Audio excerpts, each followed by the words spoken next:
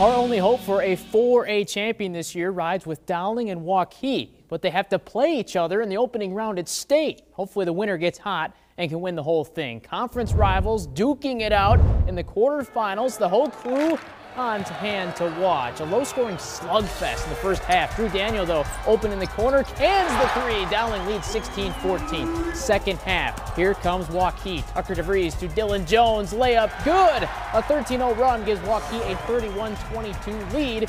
Coach DeVries likes it. Dowling closes to within 4, but Waukee ices the game away with free throws. Waukee moving on, 48-35. The biggest thing is I thought we got the ball inside to Dylan. He's too good a player to kind of ignore, and he stepped up. Shots weren't falling for us, and to just keep the defensive effort up because it was good in the first half. Once we got in the 1-and-1, we started making free throws, and that's where we kind of pulled away from there. Our whole game plan was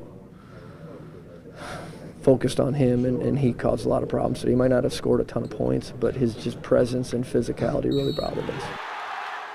Can anyone stop Grandview Christian's quest for a three-peat? The Thunder have dominated the Class 1A field. They have some cool intro moves, but they don't have the three-point touch. Montezuma on fire from downtown. Cole Watts connects. Montezuma up 22-16 at halftime. Grandview has a chance to talk it over at the break. They flip the script of this game in the second half. Clear the deck for Aruna Sosoku. Wow.